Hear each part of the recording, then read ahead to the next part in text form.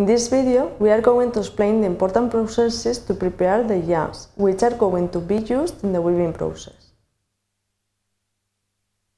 We are going to see the processes carried out to incorporate the warp yarns to the loom, drawing in and warp tying.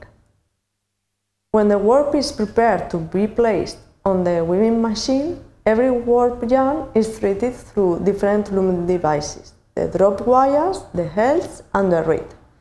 The drop wires will signal the loom to stop if the yarn has broken or doesn't show enough strain. The healds make the warp yarn ascend or descend to put it above or below the weft yarn.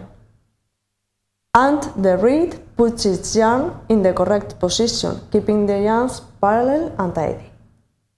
The warp tying is an operation based on joining the end of the beam that is completed to the start of the new beam.